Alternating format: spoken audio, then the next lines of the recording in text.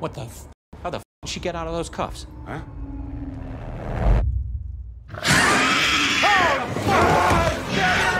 Horror movies have evolved over the years, and it has never been as gory and violent as they have been now, and often so constantly. I was wondering when you were finally gonna show. You sure took your time, though.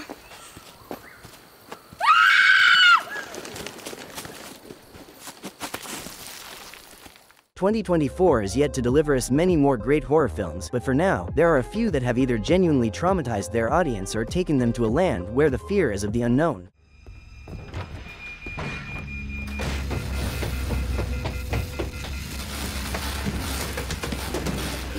Here are some of the best horror movies of 2024 that have already been released digitally, so you can go and watch them if you want.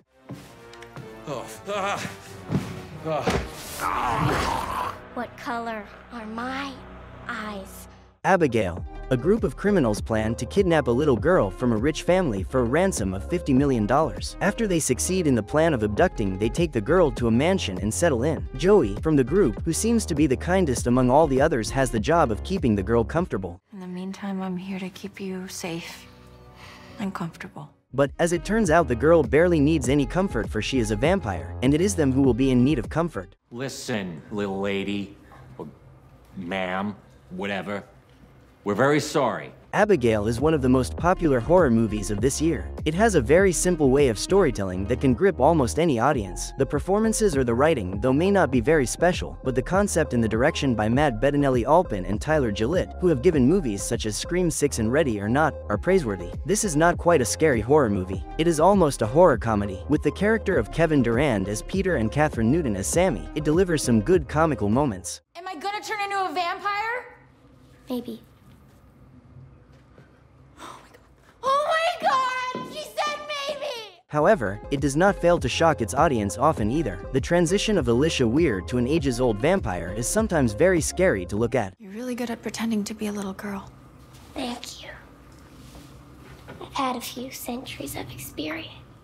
The use of bloodshed and violence is also done in a very modest way, being never too much or never too little. Overall, Abigail is most certainly the best popcorn horror of this year so far that has been released online. It takes its audience on a ride for a good 100 minutes. Joey, Yeah.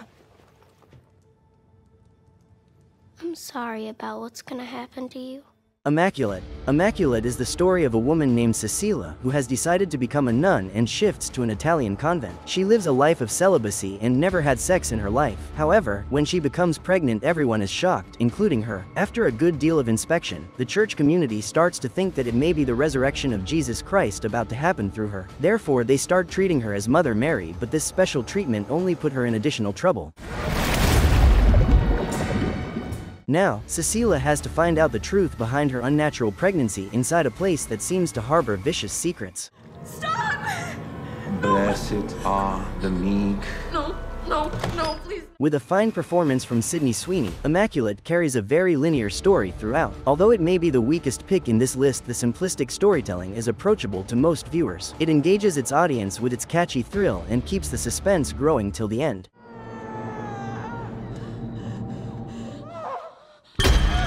The violence and shocking moments are woven with intricacy. While nuns have become a popular prop in horror movies since The Conjuring, Immaculate is another fine addition and most certainly one of the finest among the others. The horror here is not of the supernatural but of something completely bizarre. The audience can call it batshit crazy, but it's a genuinely fun watch with very little of its time wasted. The cinematography and direction are worthy of praise. Sydney Sweeney, who has lately been in many versatile roles, has given this character its justice, and no wonder the childbirth screaming is fascinating.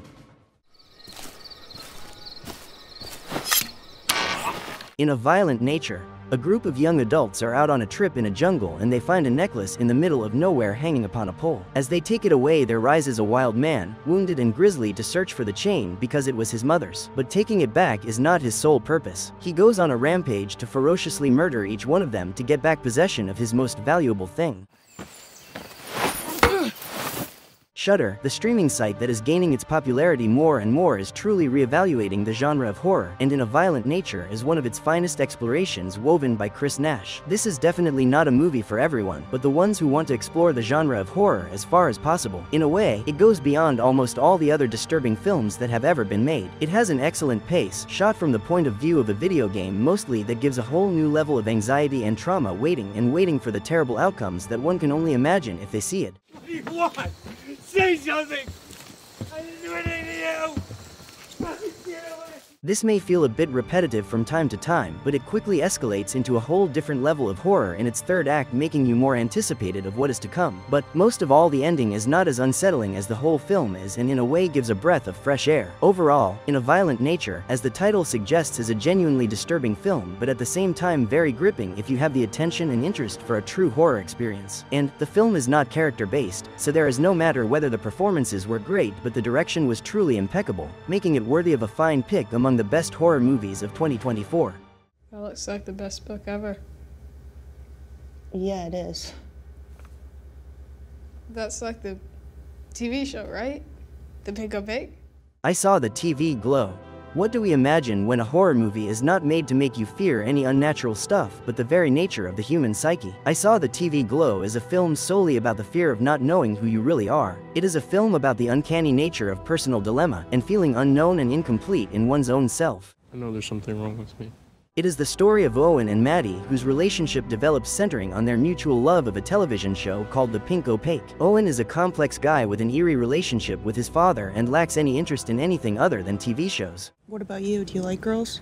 I think that I like TV shows. Maddie is a bit hyperactive and intense, though not confused about her identity, but has some absurd ideas about the show. Do you ever feel like you're narrating your own life, watching it play in front of you, like an episode of television? She wants to run away from her home and tries to include Owen, but Owen is scared of her uncanny nature and refuses to leave. I don't want to leave my home. However, when Maddie leaves alone herself, the show also eventually gets cancelled. A genuine oddball of a horror film, I Saw the TV Glow is visually gorgeous, with its pink color palette and extraordinary use of lighting and camera. The performances are beautiful both by Justice Smith and Bridget Lundy Payne. Their chemistry as two friends with no desire for one another, but simply with a shared love for a show, is very sterling. I like girls, you know that, right? I'm not into boys. Totally, that's fine. It is a psychological horror mostly centered on character studies. It carries no jump scares and very few freakish moments. But what it does though is take its audience on an emotionally fearful journey through an unknown road. The number of audiences who can connect with it will find an ethereal feeling through this cosmic horror that is one hell of a movie from the present year.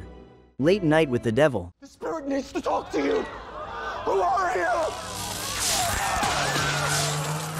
Okay, folks, it's just our old park hands acting up. Probably the finest of this year so far, Late Night with the Devil was first released in 2023 at the South by Southwest Film Festival and received a lot of critical acclaim. Later, it was released to many other festivals and finally came into theater in 2024. It is a movie that rediscovers the genre of horror with the concept of a screen under the screen. In 1971, a popular reality show called The Night Owl was hosted by Jack Delroy. Jack had lost his wife and it affected his show in a bad way. After a year, he tries to get things back on track and plans for a Halloween special bringing real-life creatures and so on. However, what seemed to be a show for fun soon turns slowly into a menacing experience. But Jack barely pays attention to it and keeps going on as further as possible only for the sake of audience retention. It is without a doubt a completely unique approach to a horror movie. It doesn't rush into anything but so patiently builds the situation towards the horrifying climax. Needless to say, it has outstanding performances, making it so watchable and successfully giving a very authentic experience of watching a true TV show where things go horribly wrong. Get some help here. Now!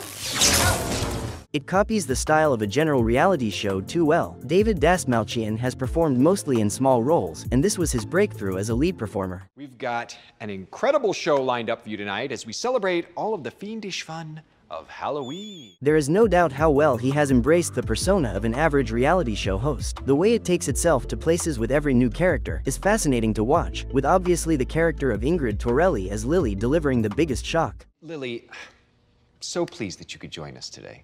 Thank you, Mr. Delroy. I'm so glad you could join us too. Now, Lily, you don't have to look at the camera. You can actually talk directly to me. Oh, I'm sorry. Don't be silly. Overall, Late Night with the Devil is exceptional in blending reality with fiction, giving it almost a documentary-like feeling, and a successor of the found footage horror film style. He's here, isn't he?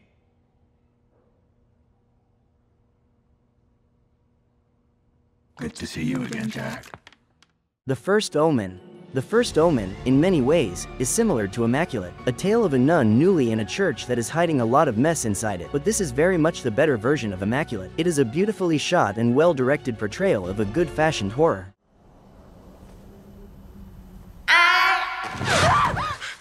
Margaret is an American woman who goes to Rome to become a nun in 1971 amidst left-wing protests. However, as one may imagine, living as a nun is not very restricted, for she goes out to a disco with her roommate in the middle of the night and has fun with two men. However, things turn bad as Margaret meets Carlita, who often has visions and is subjected to mistreatment from the others. It is said that bad things will keep happening around Carlita, but Margaret doesn't worry about it. The next thing that happens is that another nun, Angelica, kills herself, and since then things only get worse. Margaret can't help but try to find out the truth, only to fall prey as a victim. Nell Tiger Free as Margaret delivers a very compelling performance, and alongside her, the others are great as well under the gorgeous visuals. The film is made as the prequel to the 1976 film The Omen, which received a lot of praise and appreciation. The film has a very complex plotline. Even though the horror worms may consider this predictable, they cannot deny the directional excellence that it possesses. Despite its conventional storyline, it grips its audience throughout. Its grim atmosphere and occasional gore and violence can shock the viewer to a certain extent. So that was all for this video. Check some other videos of this channel and subscribe for more content such as this. Thanks for watching.